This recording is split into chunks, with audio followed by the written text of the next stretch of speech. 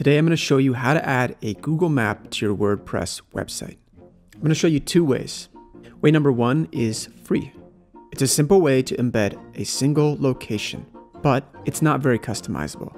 Way number two is more customizable. You can have multiple markers and you can style it however you would like, but it's not free. So let's start with way number one. First, let's go to Google Maps. Then we'll search for our address. And then click Share. And we'll click Embed.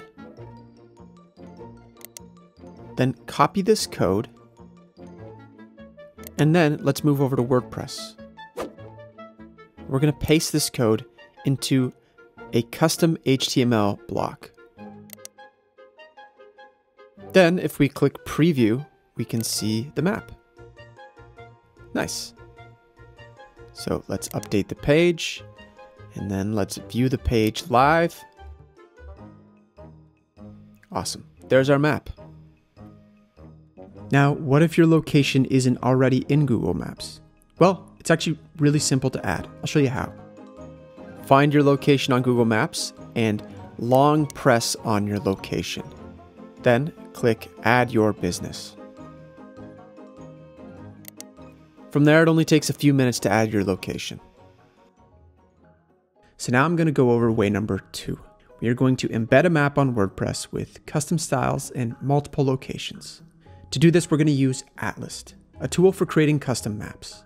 I'm a co-founder of Atlas along with my friend Carl. So let's begin by adding all 4 Pizzeria Libretto locations.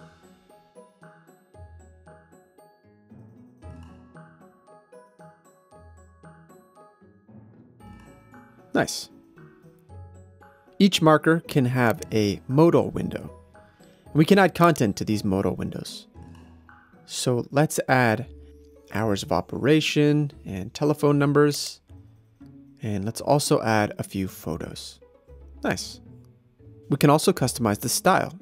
So let's click over to Style and let's start with the marker.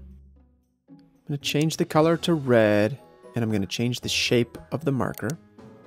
Take the border off, and I'm going to upload the Pizzeria Libretto logo as the icon for the marker. And I'll up the size a little bit, and yeah, I like that, looks good. You can also change the map style. Cool, looks good. And lastly, we can also customize this modal window. So I'm going to up the size of the title. So I'm going to change the color of the address to the red to match the logo. And maybe let's just up the size just a little bit. And we'll change the notes to dark black. We'll up the size. Okay, I like that. It's looking good. So to publish the map, let's click the Publish tab. So to put this map in WordPress, we need to copy the embed code and then hop back over to WordPress. And once again, let's add a custom HTML block and we'll paste that embed code. If we click Preview, we can see our map. Awesome. So there you have it. Like I said, Atlas is not free and there's really no way around that because Google charges us for every map load. But there's always way number one if you need something free. If you'd like to try Atlas, I've put a link to it in the video description below. Thanks for watching and good luck making your map.